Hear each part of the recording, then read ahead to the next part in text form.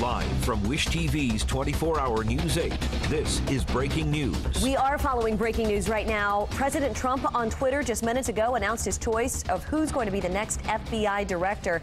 You may have received that text alert to your phone just moments ago. Trump wrote on Twitter, quote, "I'll be nominating Christopher A. Wray, a man of impeccable credentials, to be the new director of the FBI.